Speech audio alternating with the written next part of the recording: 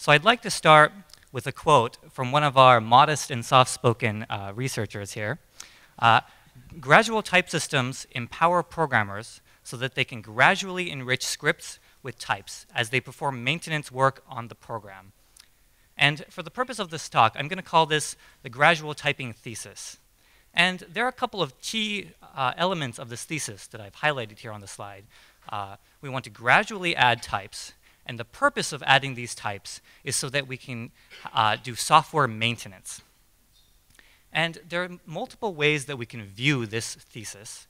One of them, as PL researchers, here at ECOOP, many of us are PL researchers, we value sound gradual type systems. And we value soundness because we know that soundness is useful. And in particular, soundness enables things like reliable check documentation and compiler optimizations and other benefits. But the purpose of gradual typing is for software maintenance. And so putting on our maintenance programmer hat, we want a practical gradual type system. And for practical software, we need both expressiveness in the gradual type system. In other words, it supports the programming idioms that we use in real programs.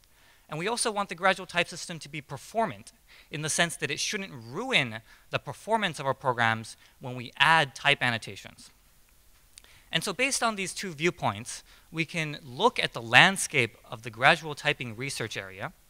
And we notice that most of the papers in gradual typing right now are about sound gradual type systems. So in particular, papers here at ECOOP and at ICFP, POPL, et cetera, are mostly talking about sound models and sound systems. But what we want to do is, on top of this sound bedrock, build practical gradual type systems. And in order to build practical systems, we need to both support expressiveness, and some papers have looked into this, how to support software idioms that are used in dynamically typed programs. But we also need to support performance. And for both of these things, we need to understand what the issues are in our program, so where the performance pitfalls are, what kinds of idioms we need to express. And then we also need to come up with designs to actually accommodate these things. So we need both design and evaluation. So for gradual type systems, they need to live in this design and evaluation feedback cycle. And to make this idea concrete, this talk is going to be about the design and evaluation cycle that we had to go through for our gradual type system. So this talk is in the context of typed racket, which is a gradual type system, a gradually typed sister language of the racket programming language. And this talk is about our story from going to a model of a gradual type system to an implementation. In other words, in the terms of the previous slide, we want to go from this sound foundation that we built up in OOPSLA 2012 to this implementation that we try to get both expressive and performant. And as part of this story, there are three key contributions that I'd like to talk about. The first is that we propose a performance evaluation method for gradual typing, which we believe is the first of its kind. Second, we talk about a expressiveness evaluation for our gradual type system. And third, I'd like to share some design lessons for object-oriented gradual typing. I'm just going to talk about two in this talk, but there are more that we talk about in the paper. So to talk about these contributions, first, I'd like to present some background so that we're all on the same page. And so I'm going to explain how type racket works and how its particular flavor of gradual typing works. So type racket is a macro-level gradual type system, which means that we work on a module-by-module granularity. And in this talk, I'm going to show modules pictorially using these orange boxes. Actually, boxes in general. The orange boxes mean they're untyped. And programs are just collections of modules. And so we can take a look at one of these programs and inspect one of the modules. And inside we'll find some racket code here. It starts #lang racket, which means it's in the untyped racket language. And inside we'll have some definitions and expressions. For example, we might define some classes and use them. But what we can do is use typed racket to gradually type this program. And to do that, we change the language to the typed racket language, and we add some type annotations. What we have to do is add type annotations to all of the exports, for example, classes that we might export from this module. And then the program is gradually typed. And here I'm going to show typed modules as these blue boxes. And if we zoom into the interaction of the modules inside of our program, we see that the typed and untyped modules have to agree to some interface in order to interact. And in Type Racket, we express these interfaces with types. But these interfaces also need to be enforced, in particular when the untyped part of the program interacts with the typed part of the program. And to do so, we use contracts. And so when a typed module imposes an interface, for example, the integer type here, on an untyped module, then we need to enforce that with a contract. And so we're going to compile types to contracts and put them on module boundaries between the typed and untyped parts of the program. And in this case, for an integer type, we can actually just immediately check that using an integer hump predicate. And if we have a different type, like the string type, then we use a different predicate to check that. But if we have a more interesting type, for example, if we have a higher order type, like an object type sitting there at the interface, then we can't immediately check this interface. And so for enforcement, for sound enforcement, we need to delay this check. And so we use the standard Findler and Felleisen technique of higher order contracts to turn this contract into a dynamic wrapper to delay the checks. And so this object here, the yellow box, ends up getting wrapped in a contract wrapper. And that wrapper is going to have some enforcement for each of the methods on this object. And for example, these pipes here show the input and output to a particular method. And on the input to that method, here colored blue, we're going to check that with another contract, the integer predicate. And on the output, we'll check that with the string predicate. And so the labels here show, or the colors here, sorry, show who is responsible for the parts of the interface that are represented by these pipes.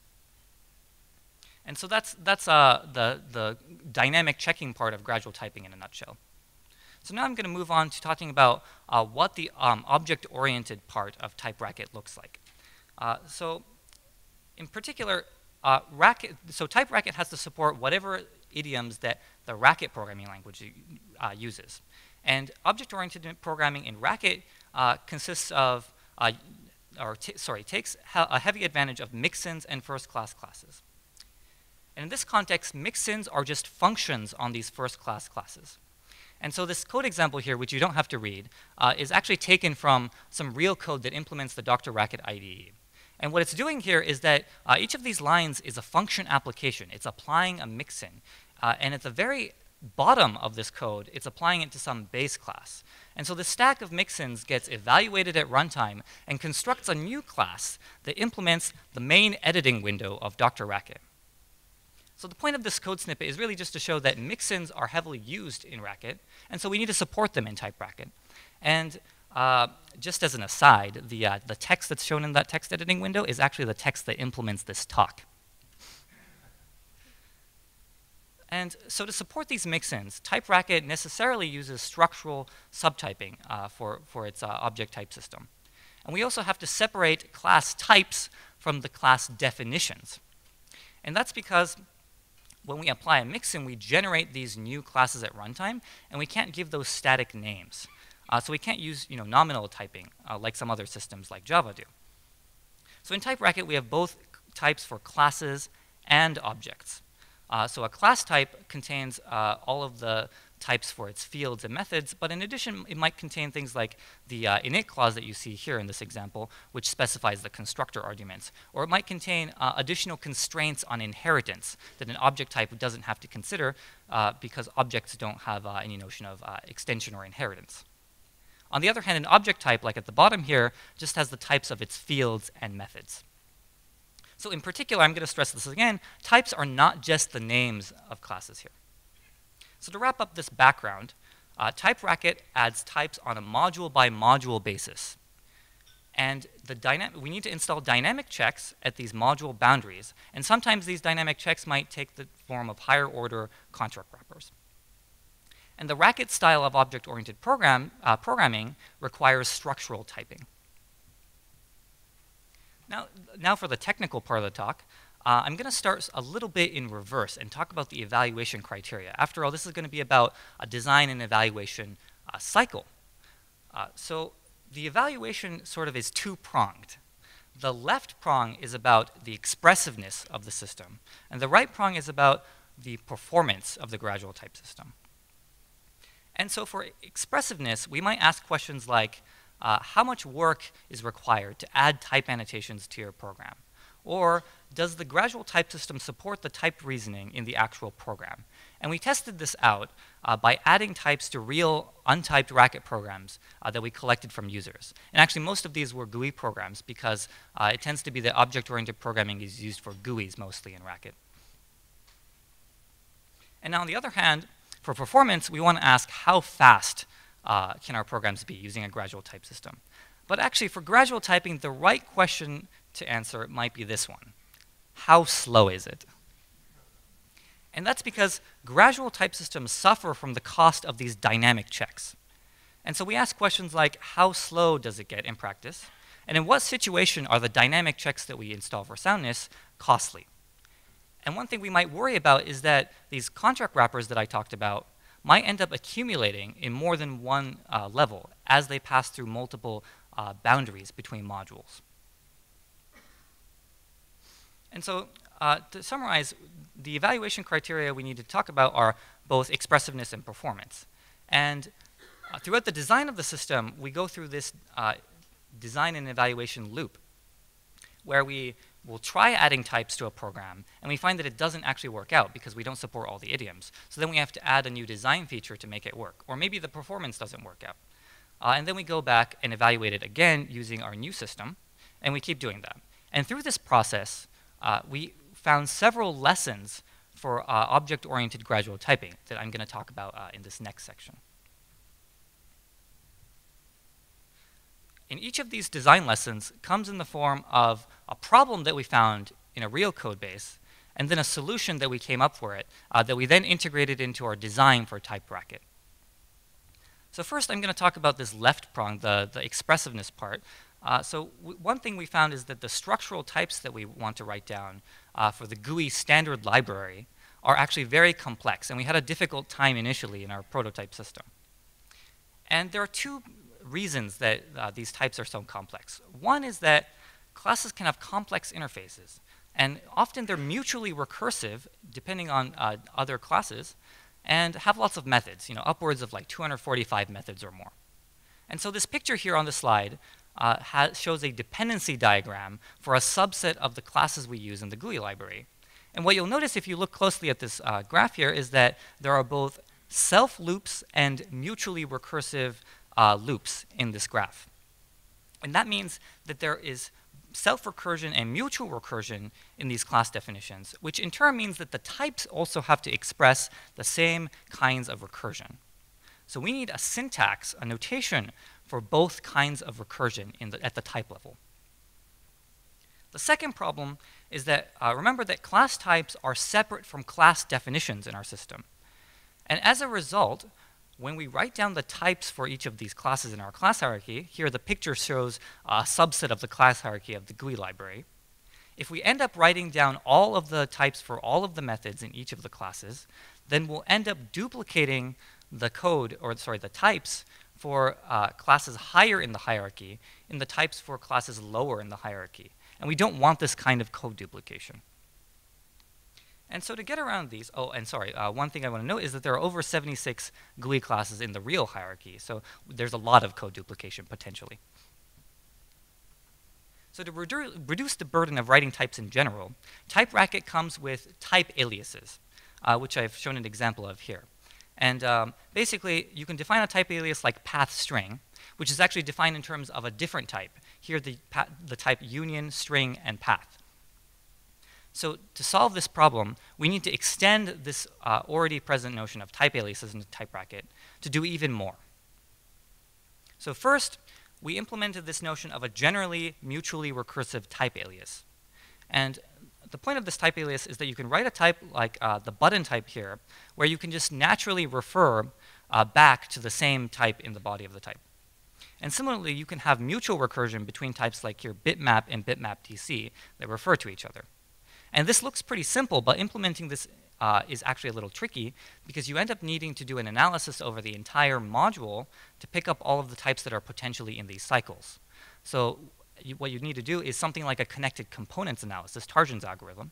And then when you find non-recursive cases, you don't want any overhead from using, say, an environment or something.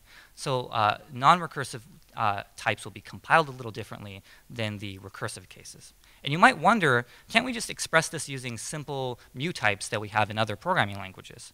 Well, it turns out that you can actually. There's been some talk about this in the literature, but it's really, really painful.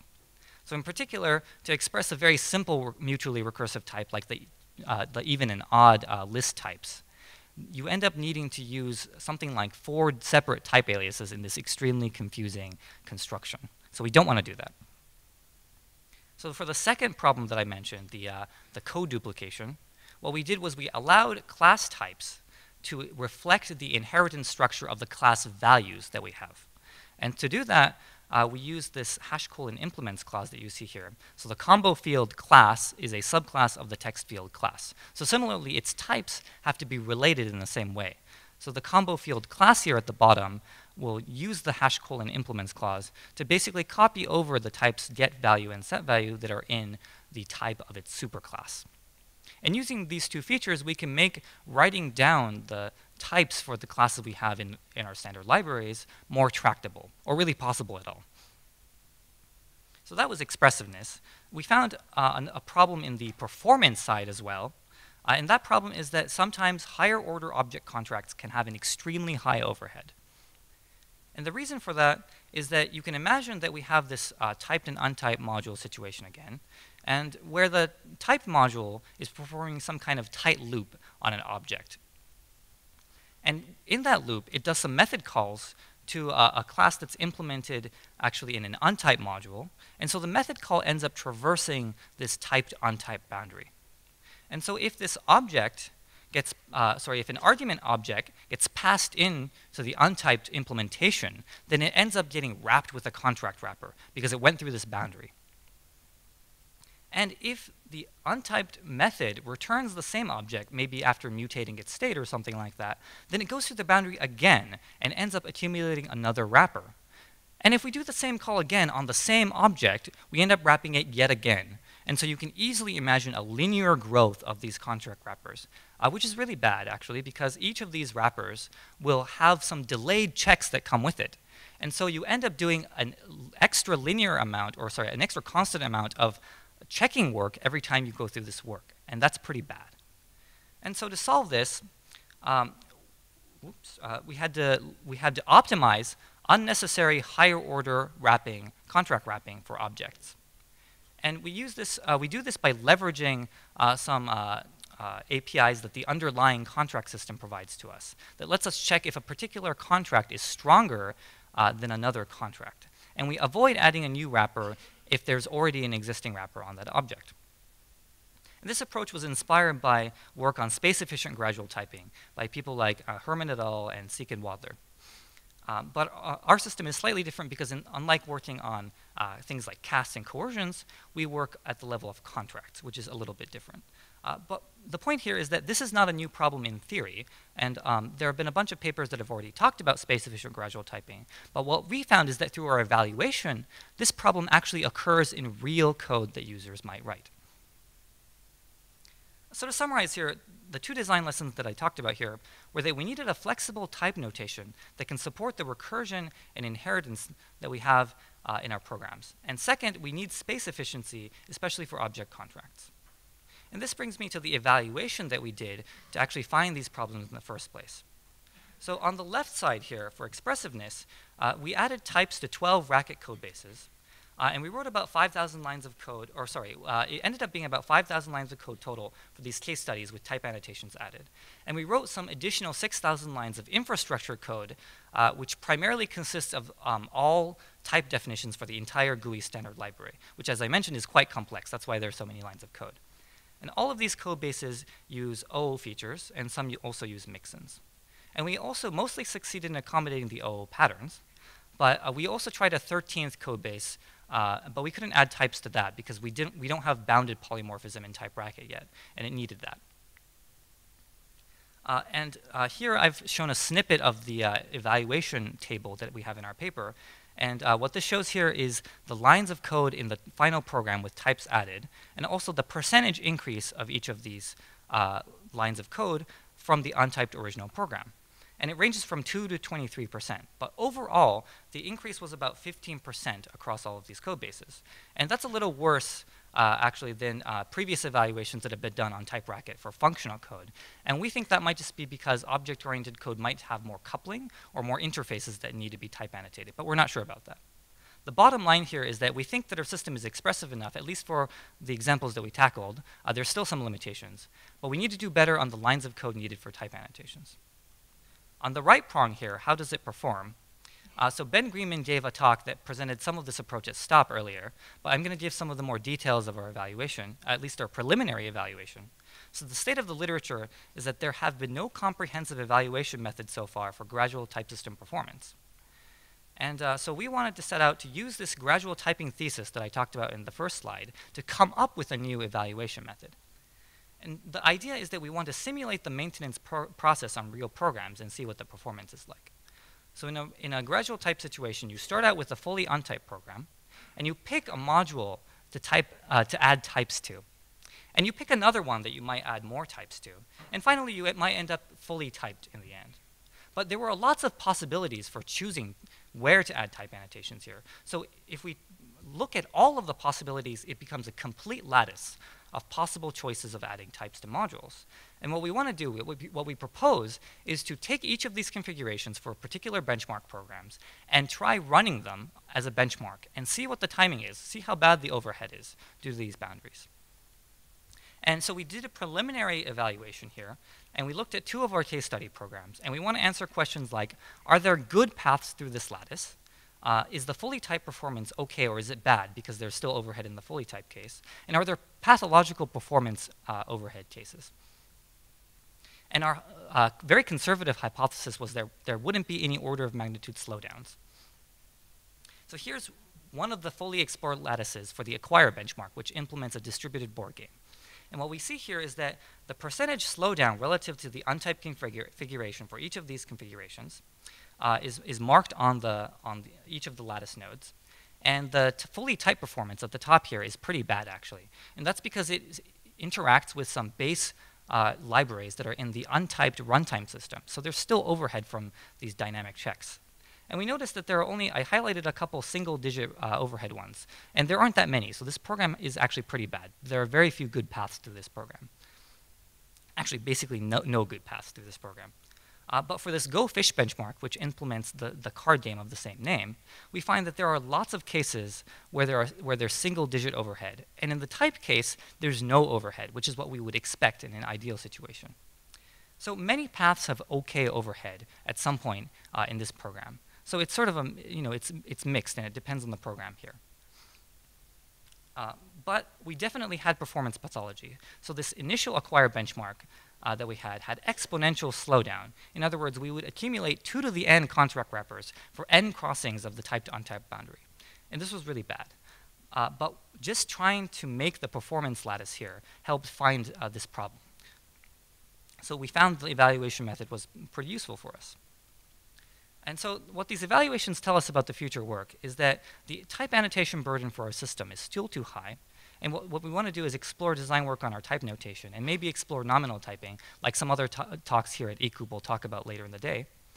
Space-efficient contracts are important. And the dynamic overhead of these contracts is still too high. So we might explore things like JITting or nominal types and so on. And that brings me to the end of my talk. So I want to conclude with 2 takeaways here. The first takeaway is that evaluating performance of gradual type systems is crucial because there might be performance pathologies in there. And we propose looking at the lattice of all type configurations for particular gradually typed benchmarks. And this is still a work in progress for us, so you might expect more work from us on this at a later conference. Second, gradual type systems should be designed in this design and evaluation feedback cycle. Thank you.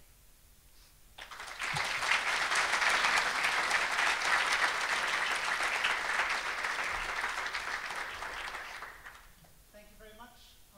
If there's any questions, the student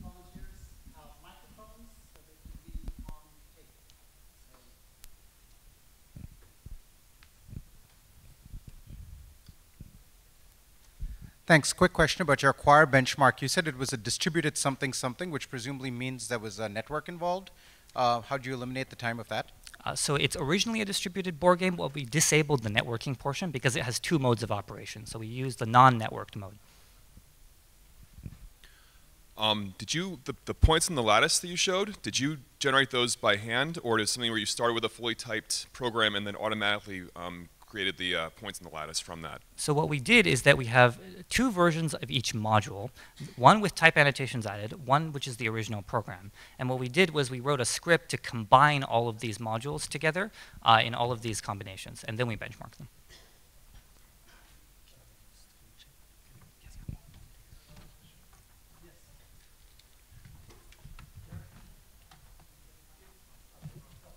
So I was delighted to learn that the work that Cormac and others, and then Jeremy and I have done, and also there's a more recent paper by Jeremy, Peter Tiemann, and myself, that's not just a corner case, that it cropped up a lot in practice. But you didn't say a lot about your implementation. Could you say a bit about what you've done? Yes, so our implementation for optimizing these contracts is actually not very general. For now, we've just implemented it for object contracts, but we haven't implemented it for other kinds of contracts. And that's because so far we've only seen this accumulation of wrappers to be really bad for object contracts. But in the future, we might try to make this more general.